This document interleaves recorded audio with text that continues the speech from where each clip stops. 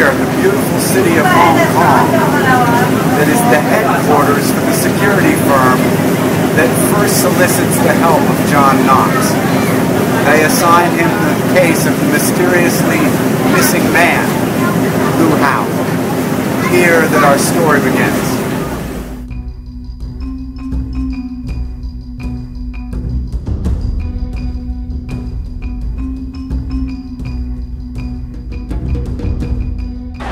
We are here in Yuyuan Gardens, and this is where old meets new. The building immediately behind me is a very ancient tea house in the old part of the city. And beyond that are the two newest buildings in Shanghai, which are the models for the building in my book. So here we are with a view of Pudong. We are on the Bund, which is the Puxi side of Shanghai. It is in Pudong that the Great Tower is being built, and it is in Puxi that most of the action in the new book takes place. Stay with me in Shanghai.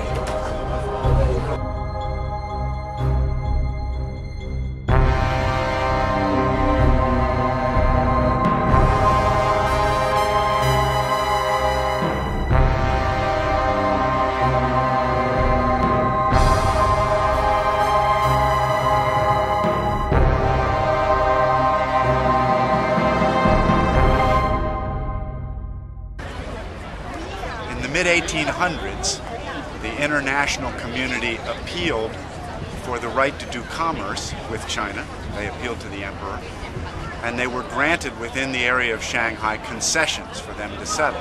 Behind us is the early British concession, and French concession ended up a bit away from here. As the years have gone on, we've moved from the early 1800s to very recent development. In the last 18 years, 2,000 high-rises have been built above 28 floors. And these are some of them. All of this was rice paddy just 18 years ago.